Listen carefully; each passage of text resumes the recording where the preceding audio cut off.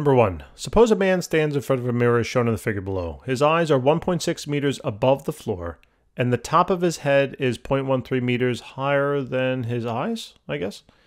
Find the height above the floor of the top and bottom of the smallest mirror in which you can see both the top of his head and his feet. All right? So, so the whole idea is this, that in order for the man to see, his feet in a mirror, the light here, or the image that is being produced by his feet, have to then travel in this direction, hit the bottom edge of the mirror, and then be reflected back into his eyes. All right? Now, since this is dealing with a mirror here, we're dealing with the laws of reflection, and there is this law that you should know. I'm going to draw a normal to the mirror. That is a perpendicular line to the plane here of the mirror, okay? What it says is that the angle, let's say, of incidence, this would be the angle of incidence, has to be equal to the angle of reflection, okay? That is a law for mirrors, okay? The angle of incidence has to equal the angle of reflection. Now consider this, that if I were to create now, let's say, two triangles, okay? Let's say from his eyes down to the normal, and then from the normal down to his feet, okay? Now I know this isn't really closed off, but imagine it is. If these two angles are therefore equal, then that means the sides opposite to them must also be equal, okay? Now, what that means is that whatever this distance is here, from the bottom of the floor to the normal, is going to be equal to this distance from his eyes then to the normal. So if they told us now that the total distance from the man's eyes all the way down to the floor is equal to 1.65 meters, we can find both of these now x values if we wanted, right? All we would simply do is just take the 1.65 and divide it by 2. So what that means is that this is about this x in here now, so let's erase this part. This part in here is about 0.825 now meters, and so is this. 0.825 meters. Okay? Now, what about this part? What about this reflection up at the top now? Well, the same principles apply. In order for the man to see the top of his head, the light reflecting off the top of his head must travel to the top of the mirror and then reflect back into his eyes. Okay? So we have the same principles that apply. This one's going to get a little harder to kind of see because, the angle's not that large there.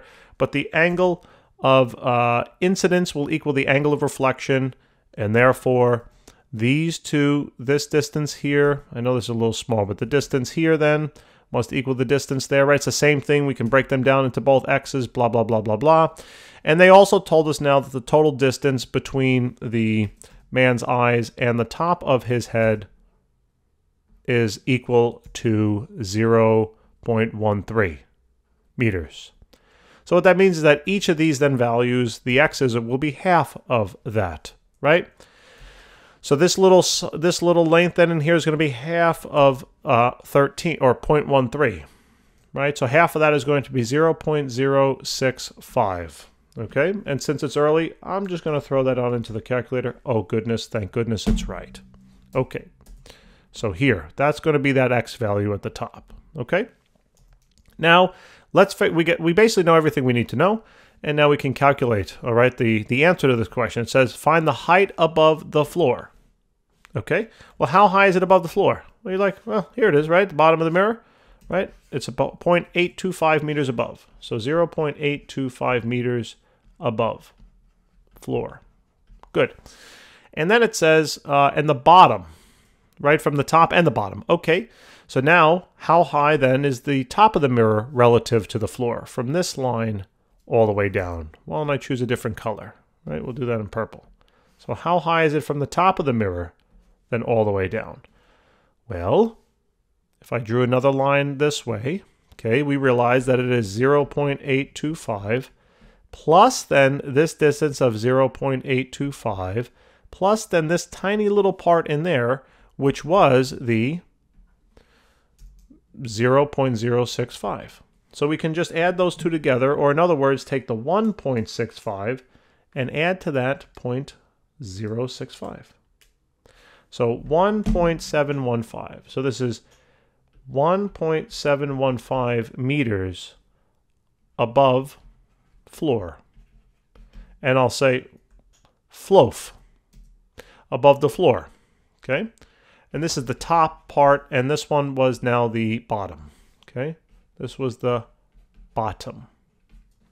So it now says, you know, what's the top? Find the height above the floor. Okay. All right. How is this distance related to the man's height? So how is this distance? Well, I mean, I don't know what they mean by how is it related to his height. I mean, we kind of analyze every little nitty-gritty detail here. So, you know, pick what you want. You know, we could also find the total length of the mirror, right? We would do that by just subtracting these values. Why don't we just do that quickly? It doesn't really matter, but we can simply just take those two values and subtract them. So 0.825, 0.826, I subtracted it, right? 1.715 minus then 0.825. You know, the total length of the mirror here is about 0.89 meters, right? So there's about 0.89 meters, all right? That's the total length of the mirror. You can also find the total man's height, right? You can just add basically the 1.65 and the 0.13 if you wanted, right? 1.65 plus the 0.13 if you had to find the total height. This works out to be about 1.78, right? And then his total height. And now, wait a minute, is there a relationship between these two, the total height and the length of the mirror? Well, why don't you divide one into the other, and you'll realize that his total height is twice the length of the mirror. Huh.